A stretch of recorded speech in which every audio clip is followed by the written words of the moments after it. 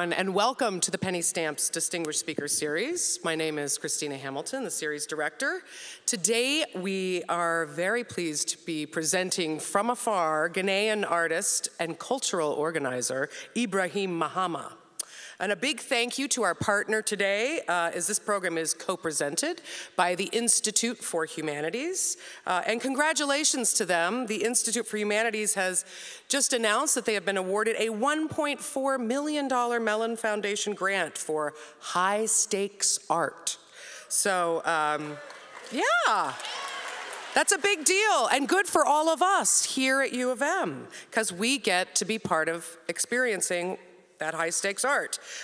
Such as our guest today, Ibrahim, is actually, part of his visit is to be here for a site visit for a project with the Institute that will take place in the fall of 2020 as part of that project. In the meantime, you should also go and see, they have a wonderful exhibition at the Institute right now, a series of paintings by Ruth Leonella Buontello, which is inspired, yeah, somebody saw it. You should all go see it. This is inspired by the current immigration policy of separation and detainment at the US-Mexico border. It's a very moving piece.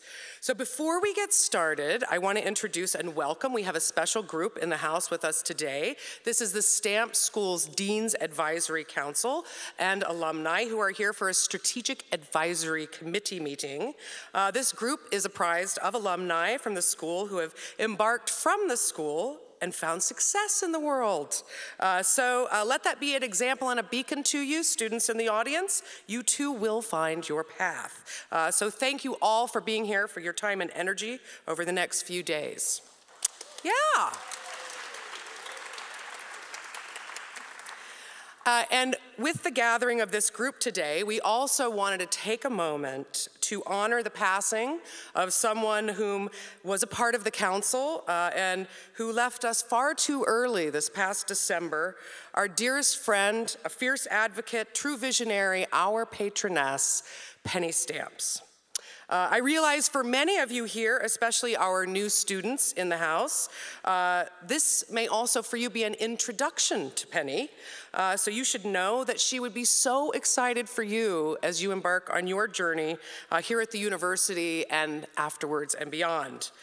She was a Stamp School alum, of course, and a designer. Penny believed firmly in the power of creative practice, and she encouraged students to pursue their big ideas. So dream, engage, and imagine, and do it all with her. All of us here today are very lucky, as through her generosity, she continues to bring us together. And this was something that Penny was very good at, bringing people together. As part of her deep commitment to student support, many years ago now, actually 20 years ago, she saw a critical need for art and design students. And in 1999, she began what would become the Penny Stamps Distinguished Speaker Series. This weekly series has evolved far beyond the walls of the Academy now, itself becoming a hallmark of our larger community, regionally and beyond, and a powerful generative space for the proliferation of ideas. She loved this series, and even more than that, she loved the opportunity that it affords all of us. And though we miss her presence very much, as typically, as I say, she would have been here with us today, being a part of this council. And here's a photo from a previous moment of Penny among us. And there's very much to miss about this woman. Practical, straightforward. Her presence was elegant. She had indelible style and beauty, a wonderful sense of humor and diplomacy, but perhaps most of all, she had a very deep sense of caring and a nurturing spirit, as evidenced here today with all of us. She was grace-defined. And this is one of her favorite photographs of herself, which was actually taken by someone who was a guest in the Speaker Series many years ago now, Robert Wilson. In 2012, the University Board of Regents voted to name the Art and Design School for Penny in honor of her commitment to giving at the university. The school is incidentally also the first and only named school for a woman at Michigan. Yeah. Pretty exciting, that is. And Penny loved that fact. She really, really did. We had a school naming celebration for her back, I think that was not in 2012, that was in 2013. That spring after the Board of Regents had named this, put her name on the school. And the speakers in the speaker series heard about this, and they wanted so much to be a part of it, and we sorted out a way for them to do that, and they put together a video note, a video card to Penny that we played for her at the naming ceremony, and we've never shared it beyond that, and I thought we would show it today in her honor, and you could see some of your probably favorite folks in the series, or folks who haven't been here before, folks you missed in the series. So here is our note to Penny from her speakers at her naming celebration. This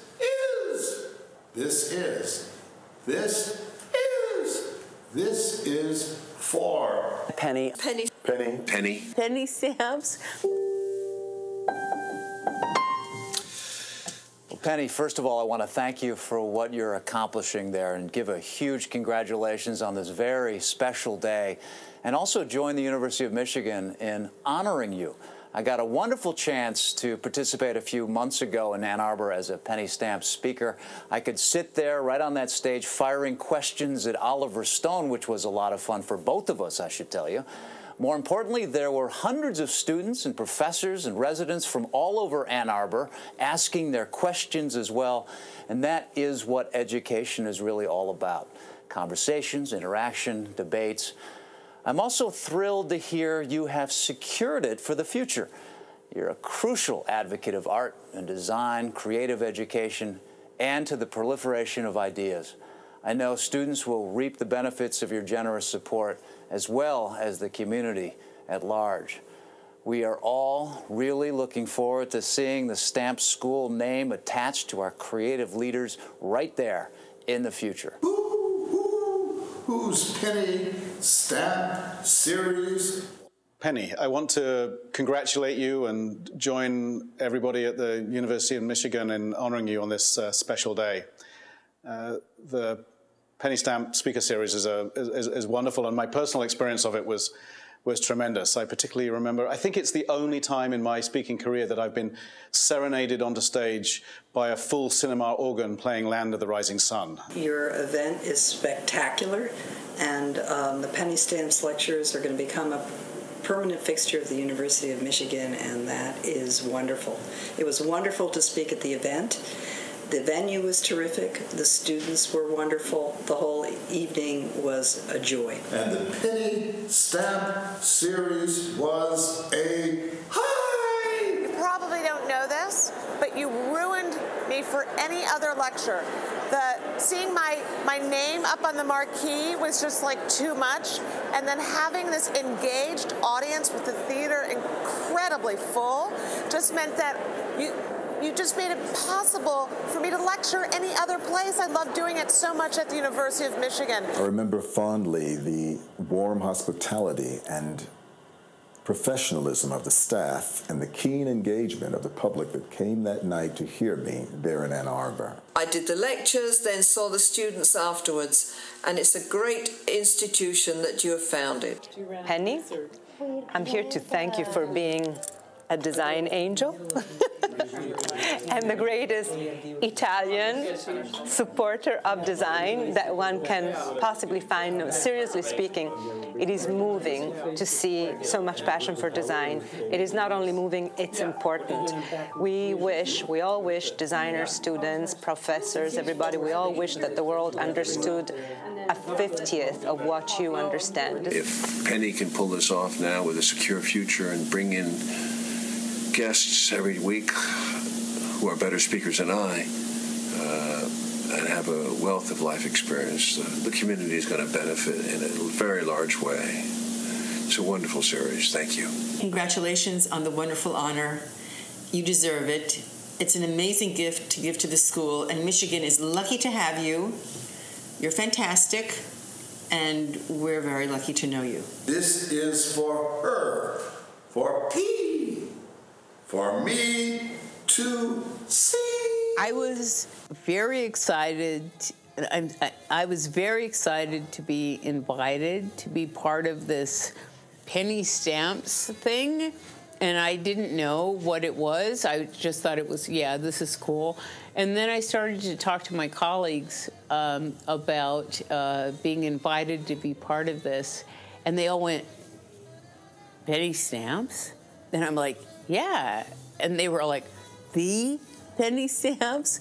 And that was my first clue that this was something. This is an extraordinary series. It brings the town and the gown together, and I just feel privileged. I grew up in Ann Arbor and come back as often as I can, and this really meant something to me, and I'm so grateful for your generosity to the community. Permitting me to be part of this for just a couple of hours was one of the great thrills of my life, and I can't wait to come back and see more. It was not just about students, but entire community, organization, the enthusiasm, the warmth of the people I met there.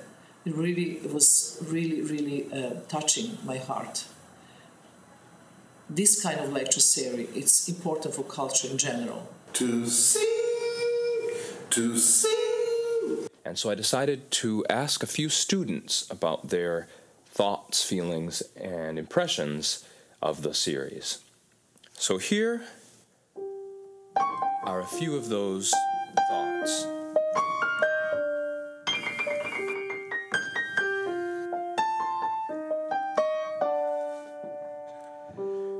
Every Thursday, my friends meet me at the Michigan Theater under the marquee.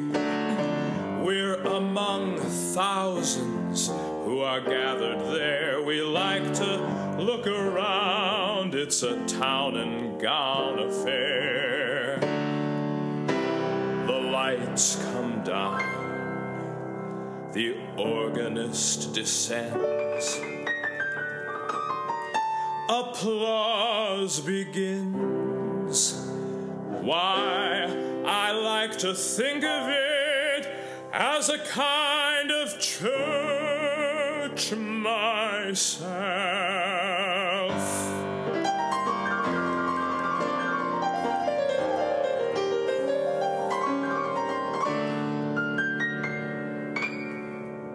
A church of ideas, another student was quick to add.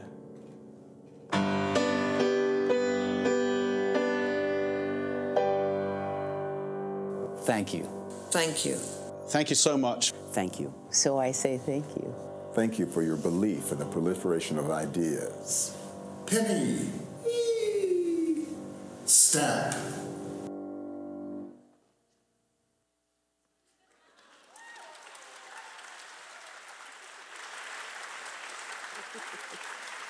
Kind of fun. So, Penny Stamps has given us so much more than a speaker series. She's given us the gift of connection, a space where the entire community comes together to learn, to experience, and to expand our perspectives. And the good news is her generosity persists, and we can all continue to enjoy the bounty of her legacy each week in her name. In honor of Penny today, we have 2 ways that we want to tell you where you can more deeply engage with this program by joining us. We have a year-long gratitude campaign going on in her honor. We invite the community to join us in support of the speaker series and become a direct part of the continuing legacy of this free public forum. If the series is something that you look forward to and that fuels your creative process, that expands your worldview, we hope that you will join us. Make a gift if you can, and join us, become a part of, we have a new group, a new alliance called the Friends of the Penny Stamp Series. So join us. And another way that everyone can engage is through our letter writing campaign. This is a direct lesson from Penny herself, as she was a devotee of the tried and true tradition of personal, hand-scripted correspondence. She was always in search of good stationery, and her letter writing was exceptional. She understood the power that it had to connect people, and it was part of the glue of this network that she created in gathering people together. So as remembering her, we heed her lesson. We invite you to write a note to her family expressing what this series means to you. There are tables, 2 tables in the lobby actually, with good stationery provided, and there's a box to leave the notes in. You can write a note today, you can think about it and take a piece of stationery with you and bring it back next week. We'll have the stationery and the letterbox available throughout the campaign this fall. You can also, at the table, get a copy of this new school magazine issue of Emergence, which has a wonderful article about Penny in it, and a beautiful artwork of Penny as well. So those are out there on those tables, and also the Friends of the Penny Stamps series campaign information is available as well. So moving right along now, we will have a Q&A today, and you can meet Ibrahim directly following his talk here on the stage in the screening room.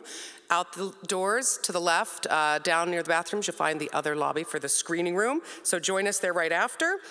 Please remember to silence your cell phones. And now for a proper introduction of our series guest, please welcome our great partner of the Stamp series and the dynamic curator of the Institute for Humanities, Amanda Krugliak.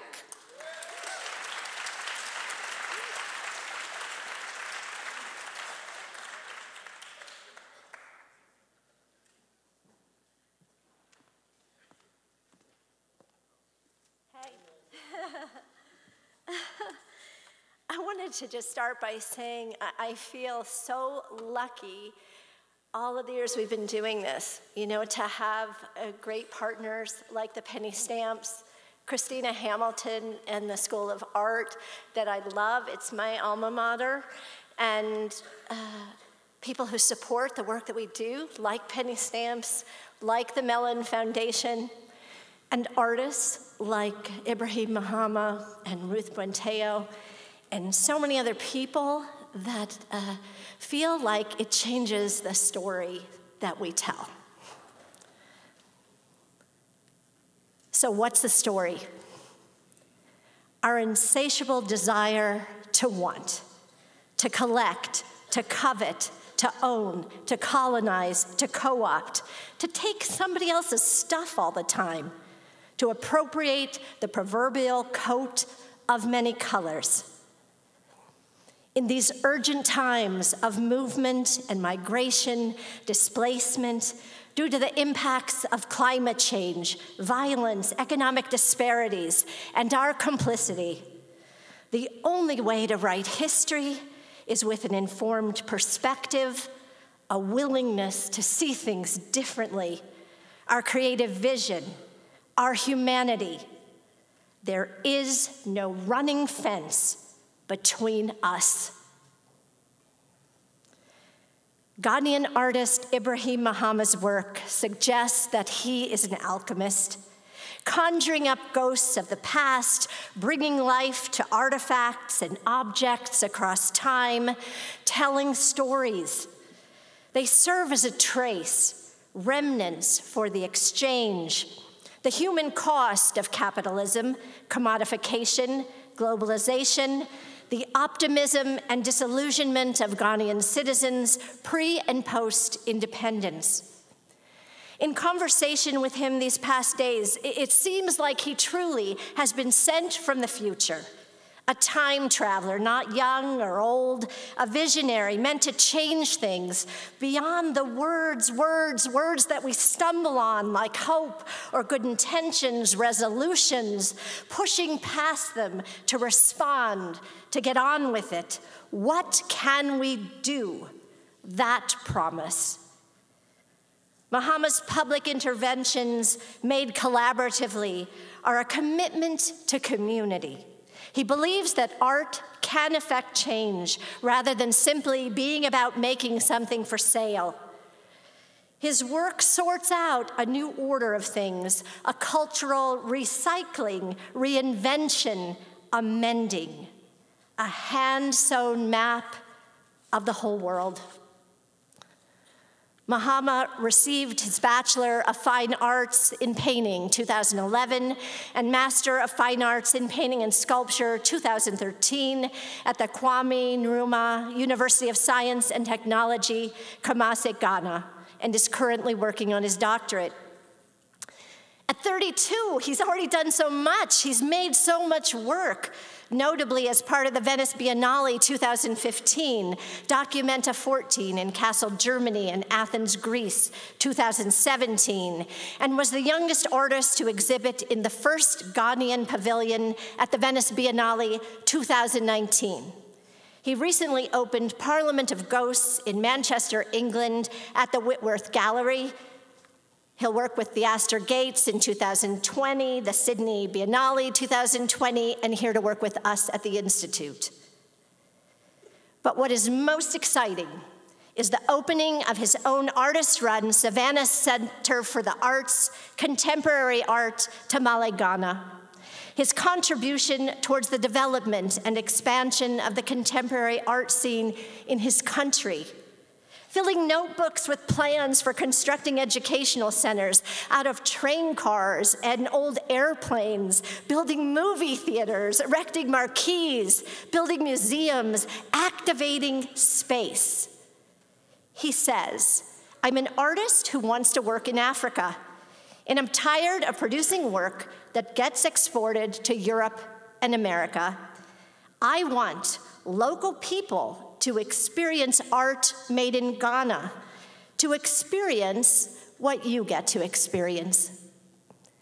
Please join me in welcoming Ibrahim Mahama. Hello, thank you.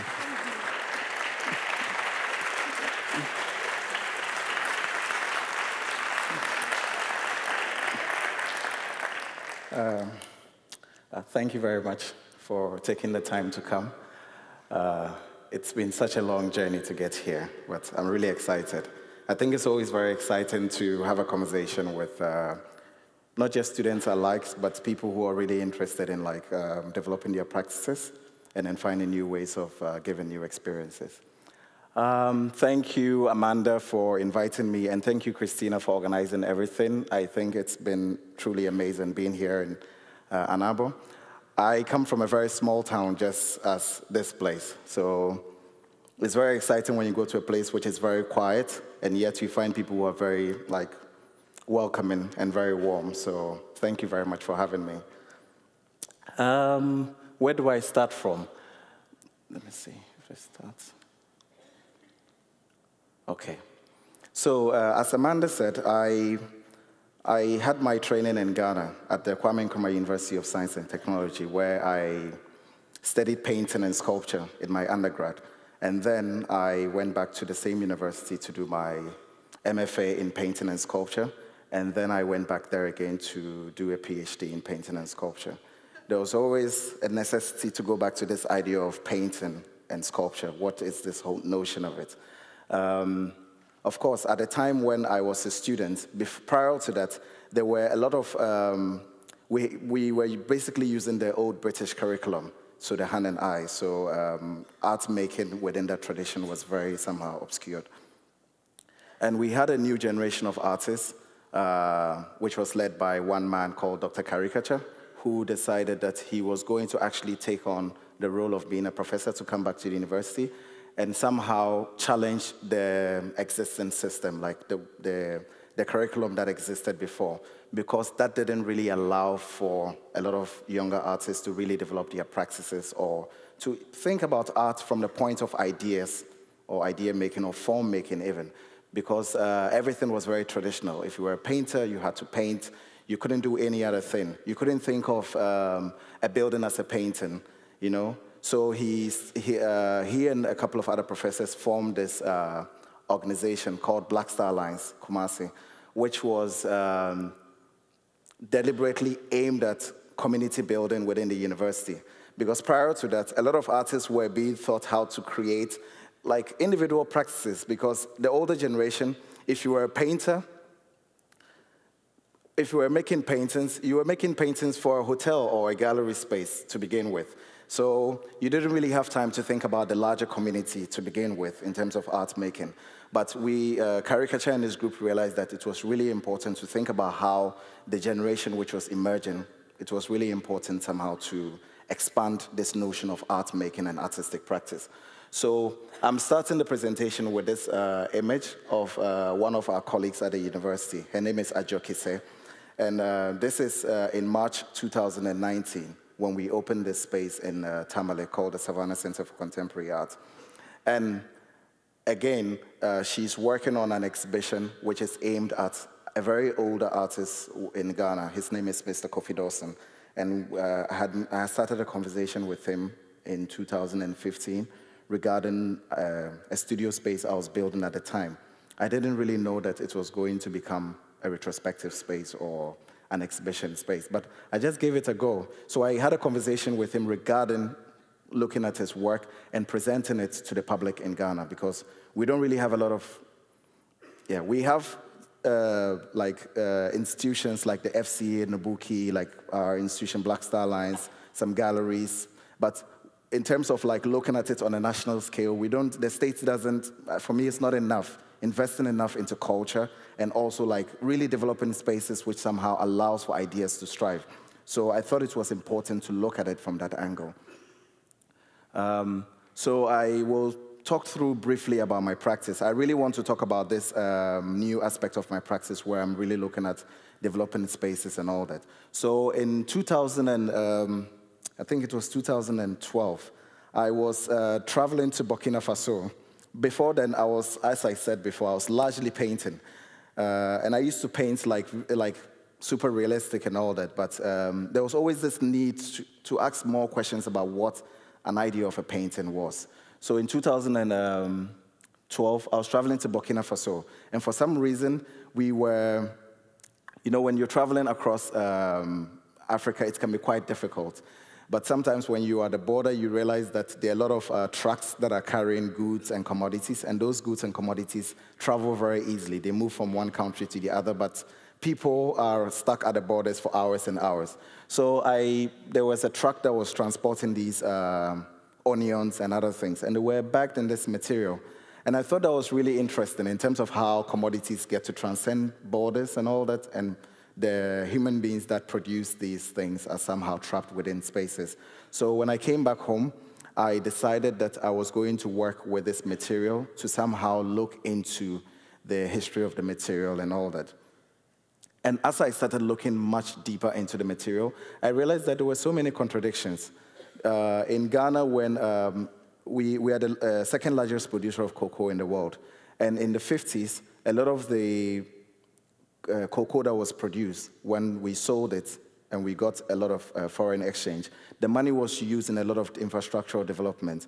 And a lot of those developments were also done within the Cold War era. So we had a lot of relations with Eastern European, Russian architects, a lot of buildings which were built at a time when there was a real need to somehow, for Africa to somehow untie itself from Europe and the West, but a lot of these ideas never really came to light. It never succeeded. So in my work as an artist, I've always been very much pondering about these systems and these histories through infrastructure, architecture, even the history of painting, sculpture, weaving, or any other thing. So I started traveling across the country and looking at spaces. You find that there are so many contradictions around us. This is from a workshop in Ghana, in the West Coast. It's called Sekondi. And in the early 20th century, late 19th century, the British built this enormous railway system to extract commodities, gold, manganese, bauxite, cocoa, and other things.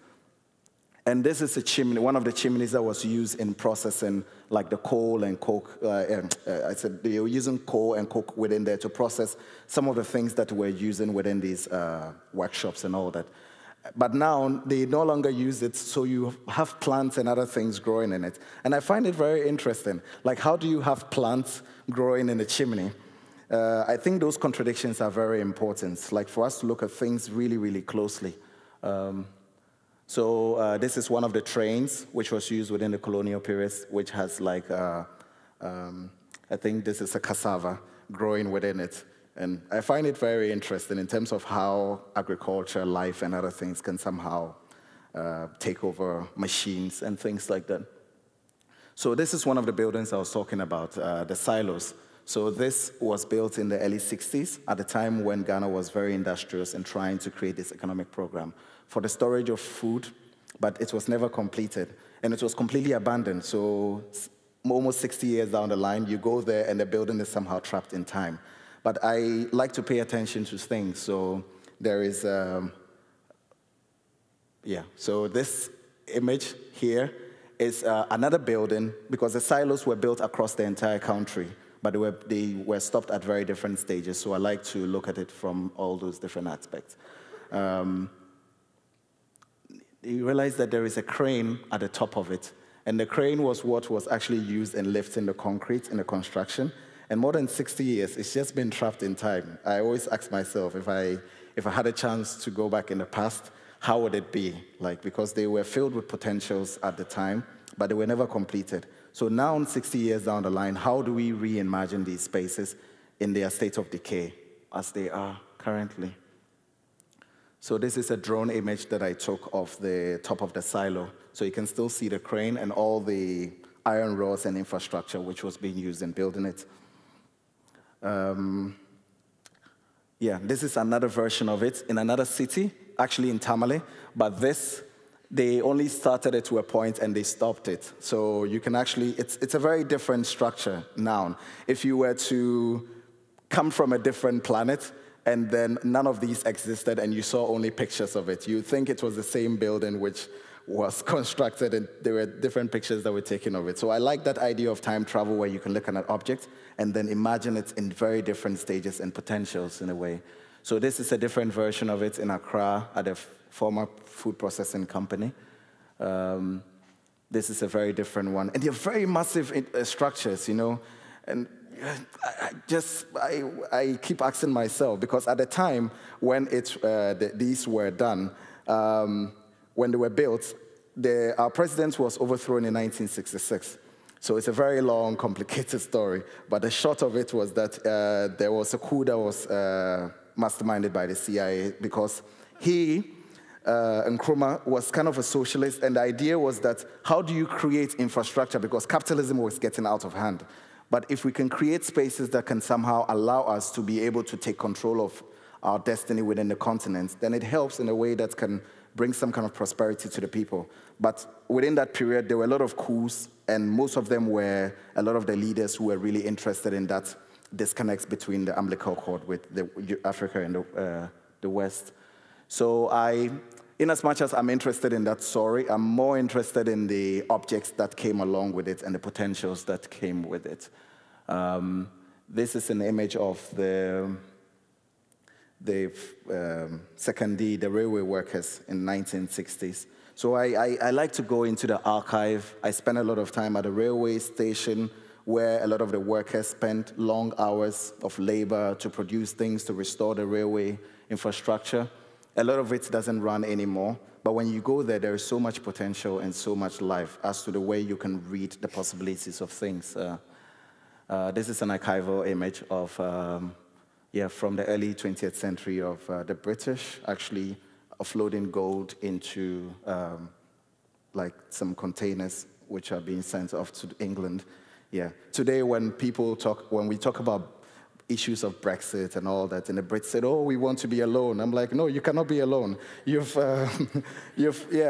been everywhere. And you've taken so much from the world. So yeah, we really need to.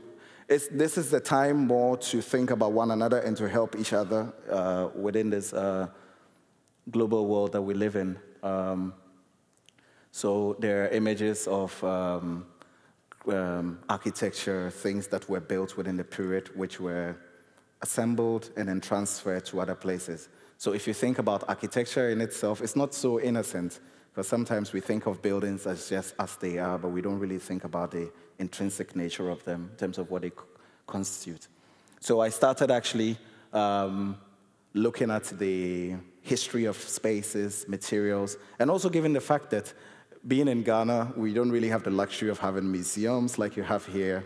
You go to New York and you have like 20 museums. You come here, you have museum for humanity, museum for animals. Like you have museums for everything, you know. But we don't really have that luxury. But I think that with the benefits of hindsight, of looking at what is happening within the world and how capital works, I thought it was really important somehow to relook at things that almost looks like they're completely dead.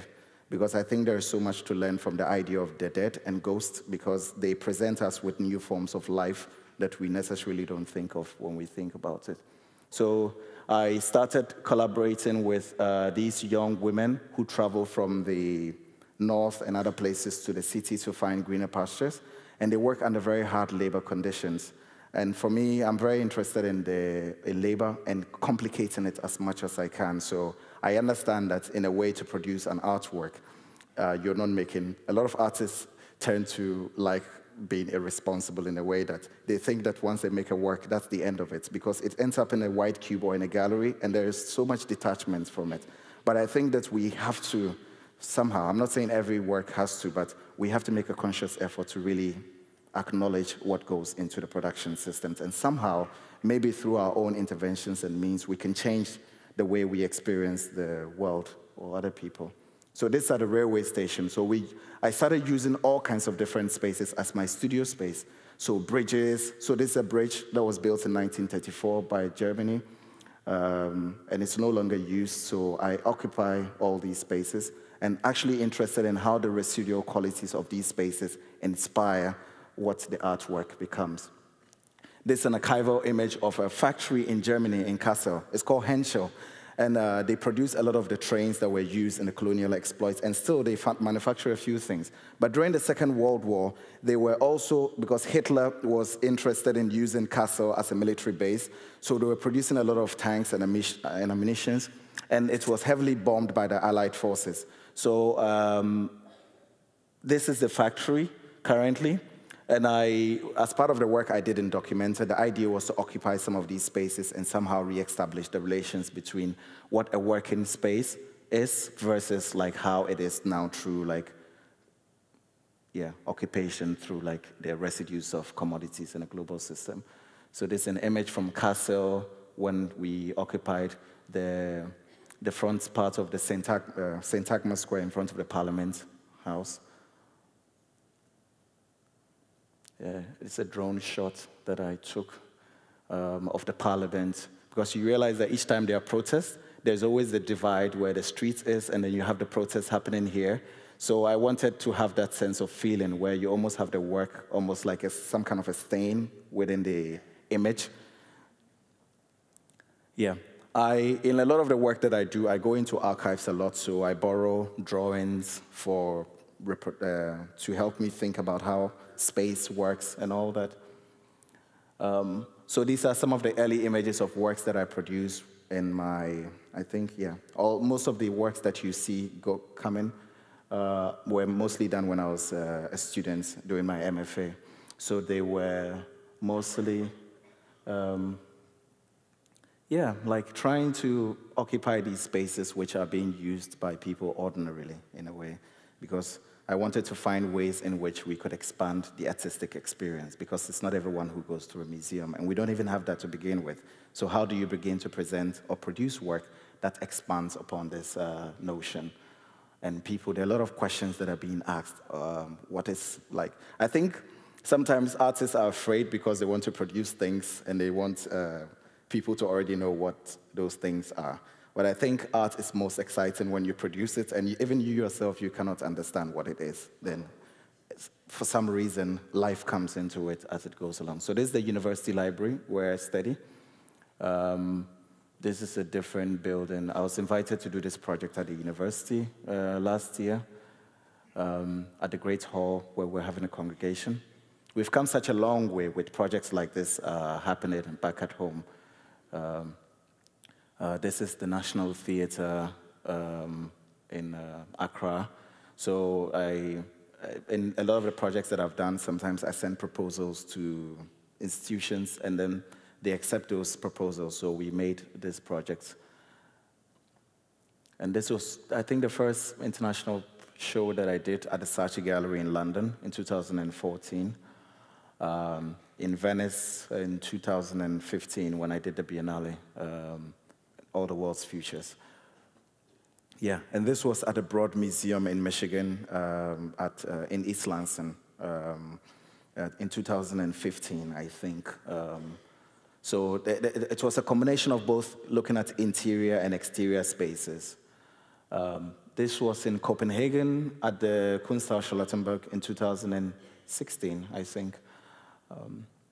And this was at the Tel Aviv Museum of Contemporary Art in 2016 also, I think. I quite remember a few of them. Yeah, and this was in Kassel as part of Documenta in 2017.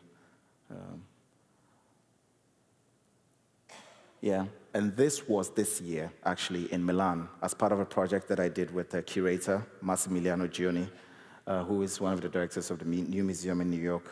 And it was basically occupying these two buildings called Porte Venezia, and the title of the work was called A Friend. And yeah, basically dealing with the histories of these buildings in relation to the crisis in Europe at the moment, and particularly with the situation in Italy, with all the immigration crisis and all that. But dealing with these ideas through the poetics of materials. Yeah, so there are a lot of different objects that I've been interested in going through my practice. I've collected all kinds of things. So there was a work that I made in 2000, because I spent quite a long time producing these works.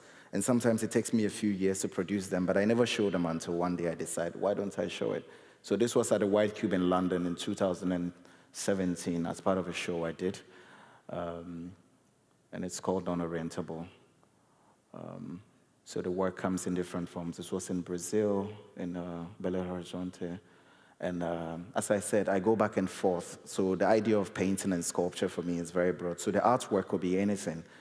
So this was part of a work that I did in Antwerp, in Belgium, which actually dealt with the history of these racist monuments of a Belgian priest with a so-called Congolese savage at his feet. So for me, the form could be anything. It could be a drawing, it could be a sculpture, it could be print, it could be a building, it could be just anything. And I know there's always a lot of conversation regarding even the Confederacy and the statues. People say, why don't we, you leave the, there's always this argument about what happens to the Confederate statues. Like, do we leave them in the public, or do we destroy them, or do we take them and put them in a museum or somewhere? But I think the moment when you begin to leave something in a public space, because this sculpture is still in a public space, the moment you start to leave them in a public space, then you're somehow legitimizing that history. But if you take it and you put it, you don't destroy it, and you put it even in a museum, by just that decision of shifting where the object is to another place, I think it's very political and it's very important. So I was looking mostly at that in relation to the history of rubber extraction in the Congo. This was a different work that I did in Malta, called The Straight Line Through the Carcass of History, looking at this old fish market and looking at simple forms, a work that changes depending on where you stand to look at it. Yeah. And sometimes it was very confusing, particularly with this work, because it was with a building that was almost falling apart, an old building. So when the work was installed and people came into the space, they actually thought that the work was there to support the building from falling apart. And I like that idea, that people see art and they don't recognize it. Yeah, you don't always have to recognize it. As much as it allows you to think and ponder, it's good enough for me. So this is a different work that I did in Berlin, also titled A Straight Line Through the Carcass of History, from the same series of these medic stretchers that were used in the Second World War in Greece, which I collected and then reused for this exhibition. So I collect all kinds of things, cabinets, anything. For me, I don't have any limit to what I collect or being interested in. So this is cabinets from the railway in Ghana, which are being used by the workers. And I collected some of them, and I collected the archives also from the railways, metal shavings from the trains, like books from pupils and all that for the production of this work. Recently in Manchester called the Parliament of Ghosts, where I basically have been collecting all of these old train parts.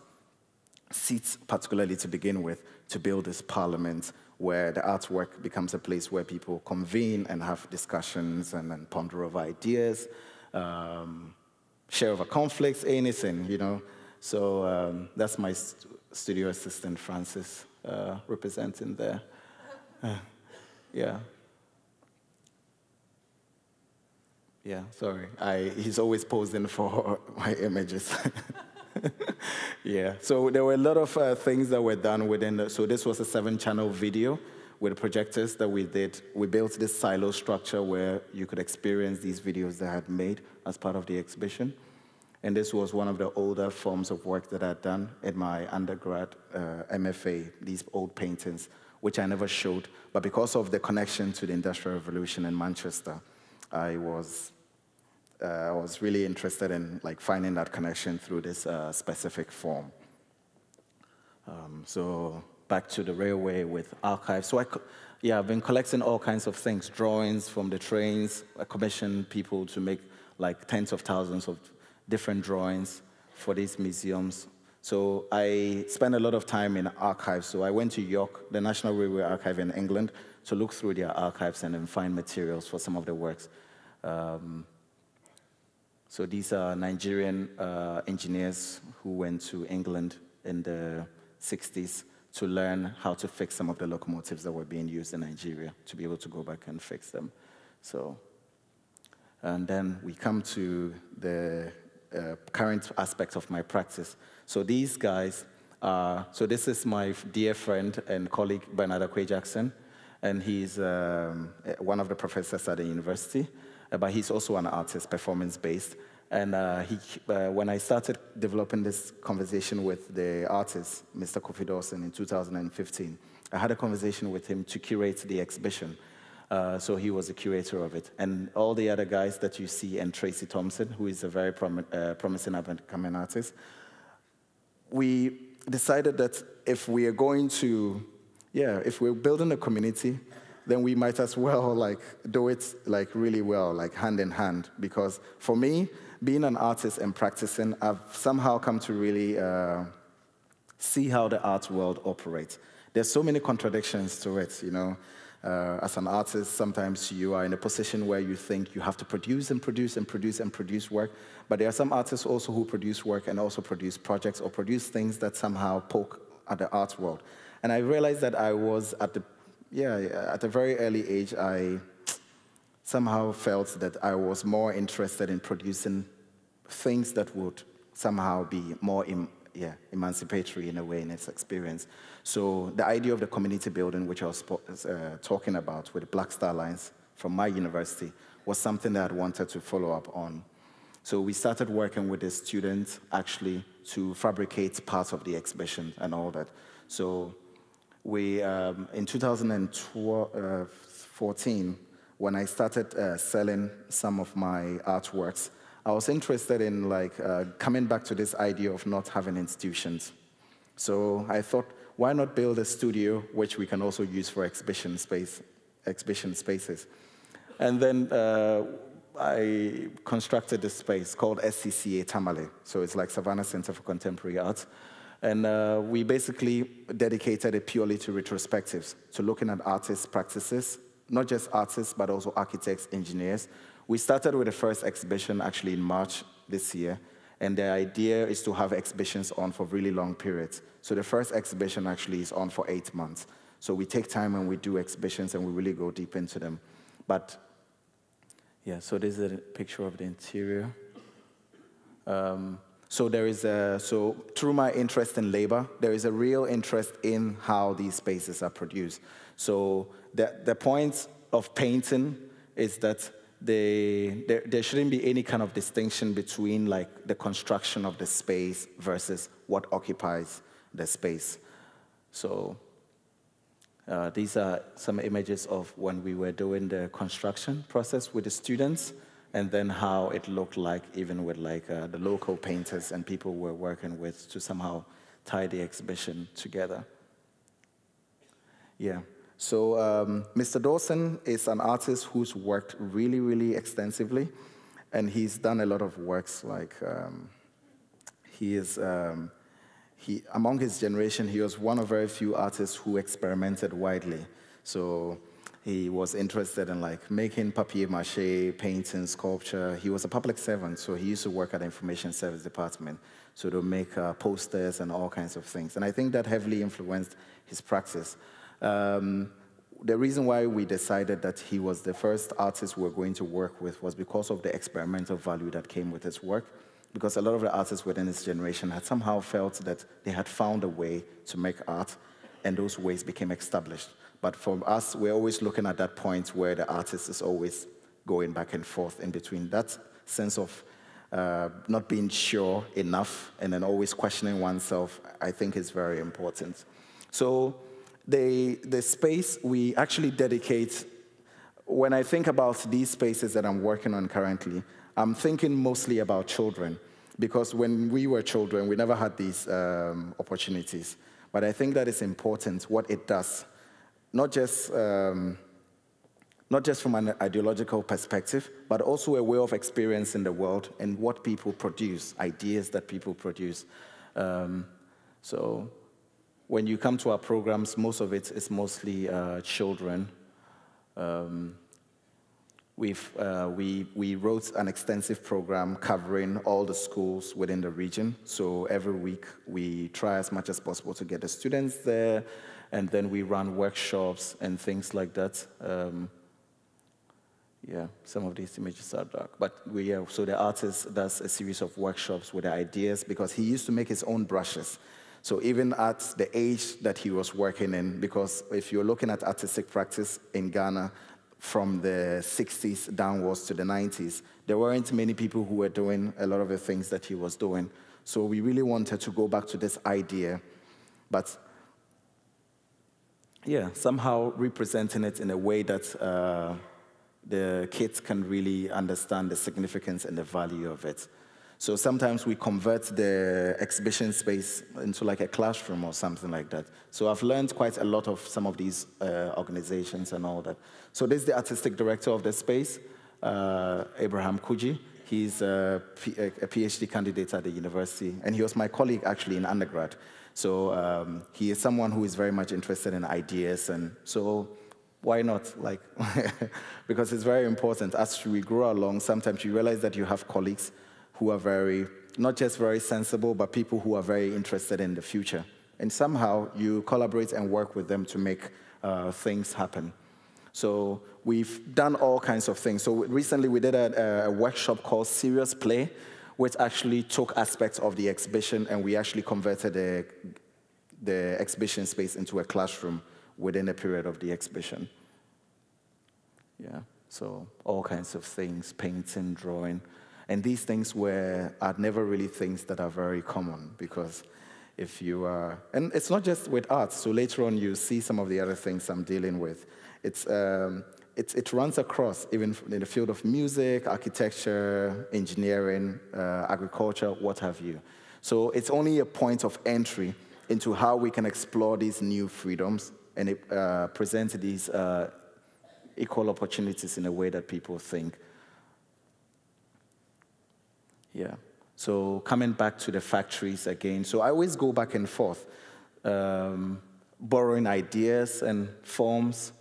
We have a lot of spaces in Ghana, buildings which were built, affordable housing, like the silos and other things. But these ones were built actually in the last 20 years, and they were never completed. So I go back to these spaces again and again. How can we inhabit spaces, you know? Sometimes not having a museum, because some of these museums are so strict in the way that they are that it cannot even allow artists to begin to think about certain specific formats of work, you know. So I borrow a lot of ideas from these kinds of textures and decays and all that. So as part of the idea of the SCCA, I started looking at the idea of like artists occupying land and intervening within land as a form of practice.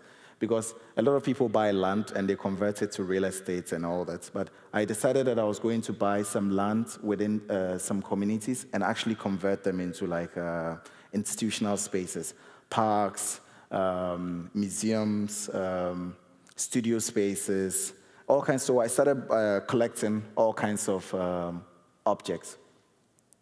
So in the north, there is a tradition of using like mud and not so much of bricks to build historically, but it's also because of the climate there, because it gets really hot. The average temperature is like 32, and then on a very good day, it's like 45 degrees. I remember when I came here, someone was telling me today that we came in the best time of the year. We are having such a good weather, and I was like, I don't think so. I've seen much better weather. You can't beat 45 to 50 degrees. Yeah. So I started making these. We started producing bricks, actually, for the production of these spaces. So these are new spaces which I'm hoping to open next year in February. So as you can see, we have this aircraft here, and I started collecting these old aircrafts that belong to old companies.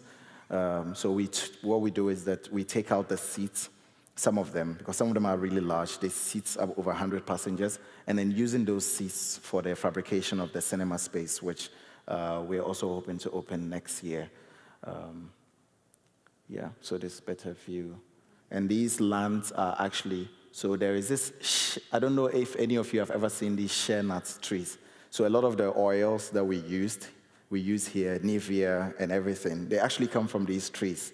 They mostly grow within the Savannah region, within the north, but there isn't enough attention that is given to them. There is this kind of myth around them because it mostly happens when birds pick on seeds and then they plant them elsewhere. So people have come to believe that you can only pick them, but you cannot plant them. But it's not true. You can plant them. So I have actually been thinking about how we can combine this idea of the shea nut as a way of occupying space and land rather than cutting everything in relation to the architecture and all that. So these are images of like process of a building. So you can imagine like when I'm thinking about, what's the name? Architecture and thinking about painting at the same time. My mind always goes back and forth in between these things. Like how do you build something, but at the same time, how do you occupy the same thing or invite other people to occupy it? So these are images of some of the projects from the beginning, from 2000 I work with engineers to excavate spaces and then test for structural integrity things, like how can we construct specific spaces and all that.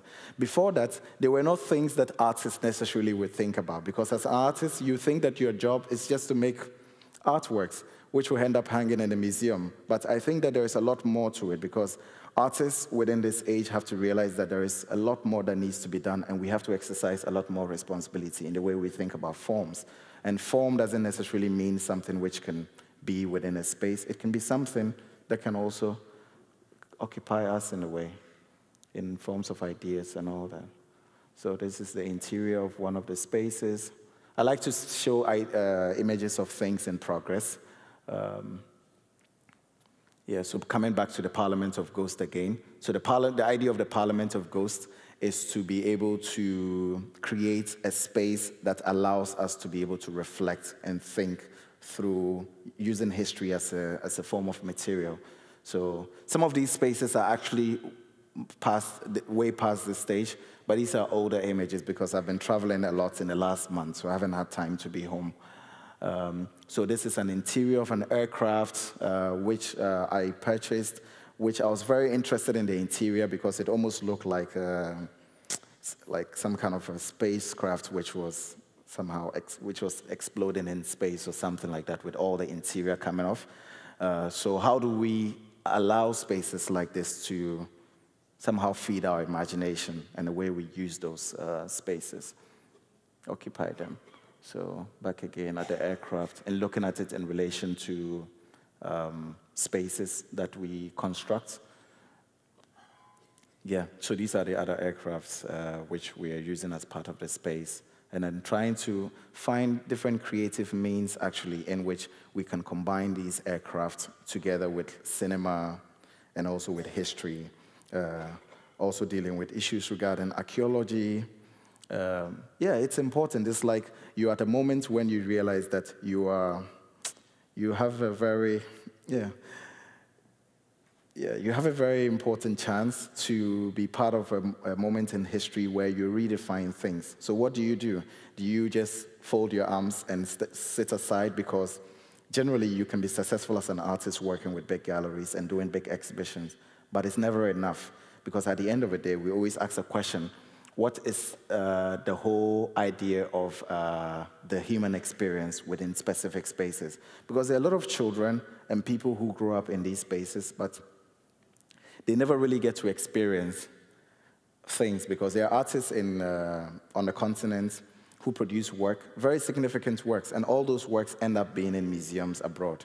So if I'm a Ghanaian, in order even for me to see a work of a great Ghanaian artist, I have to travel all the way to New York or to London or something like that. But what if we could actually, for a moment, just pause, and then through the capital that we earn through our work, realize that there is a lot more to be done. And we construct spaces which can actually reoccupy these objects. So when I'm making work, I'm actually thinking, how can this work be significant at home, rather than always just floating in the sky and being elsewhere in the world. So I always say that as a child, I didn't play enough. So this is the time. I'm exploring all the ideas, and it's fascinating, because some of these work, some don't work. You fail, some you succeed. But I think the most important aspect of it is that element of failure, because it allows us to be able to at least look beyond what we think that we know. So I make a lot of drawings most of the time with regards to ideas and how I think about some of the specific projects and spaces I'm working on. Back again, drawings again on future institutions and how we somehow think about space together with objects. I would like to end by saying that it's really, really important for us to really somehow get to understand this very notion of freedom in a way that, for me, it's never enough. Because people always think that maybe you live in a place where there is, you have a freedom, but there's always more to be done, The fact that we have freedom means that we have to be more responsible, and we have to push for even more freedom, not just for ourselves, but also thinking about it in relation not just to other life forms, humans living elsewhere, but also thinking about it in relation to the sustenance of the planet. So thank you very much.